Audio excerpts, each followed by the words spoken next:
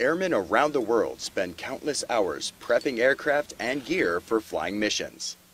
When it comes to a pilot's gear, whether it's emergency and survival kits or regularly used items like helmets and oxygen masks, they trust the Aircrew Flight Equipment, or AFE shop. AFE is critical. I know and trust that because of the job that these guys do, that I'm going to be prepared for any survival type of situation that I may face if I have to get out of the jet. And so it frees me up to focus on our tactical execution. Part of these airmen's job is pre-flight gear checks to ensure the pilots can focus on their missions.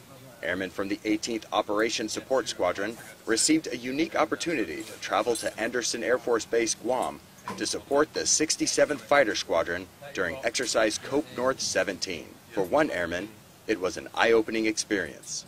Kind of makes you feel small because there's so much more than you've expected or that you've seen.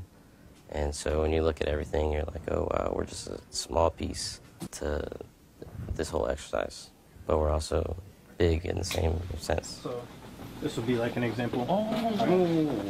Cope North 17 is a trilateral training exercise between the U.S., Australia, and Japan.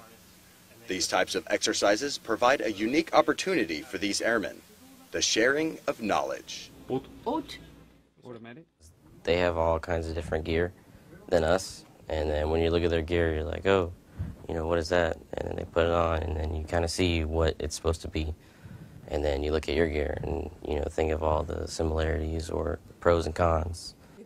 From Andersen Air Force Base, Guam, I'm Technical Sergeant Joseph Oriana. Yeah. Okay.